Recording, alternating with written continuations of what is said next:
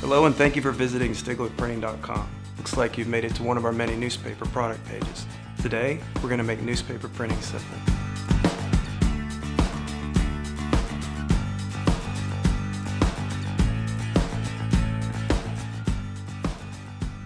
On this page, you'll find size, quantity, page options, color, paper type, and fold options.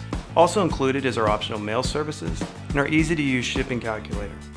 If you can't find the product you're looking for, we hope you'll use our new online chat located in the lower right-hand corner of the screen. Send us a message and within moments you'll be connected to a print professional to discuss your project. You're also welcome to submit a custom estimate, and a customer care representative will contact you within 24 hours to discuss your project.